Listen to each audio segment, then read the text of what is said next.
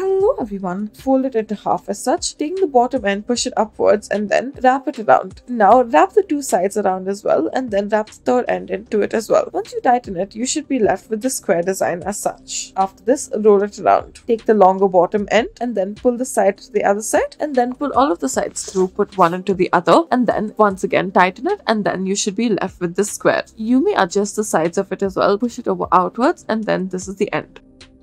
Next, take your drawstring, make two loops of it on either side, one beside the other. Take one end of it and then bring it through one of the loops as such. We have also brought it through the other loop and now we are wrapping it around the center and continuing to bring it through the two loops as such. Now pull one end of it as such. Bring one end from the top to the bottom and then tighten it. Take the longer loop that is still present, wrap it around from the top, right underneath that, continue to wrap it around, make a circular shape at the bottom and then in a small gap that is left, pull the end through this. Now taking the other end that is present, pull it through the central hole and then bring the two together at the end of it.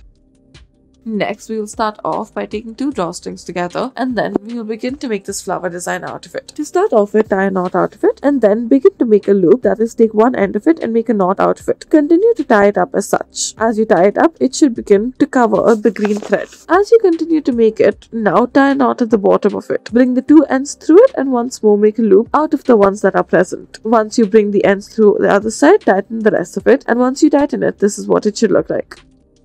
Next, take your drawstring, fold it over almost into half and then begin to wrap it around the top end of it. As you come back to the bottom, make the circular shape out of it and then pull one end of it through this. Tighten it once you're done and this is the design you should be left with.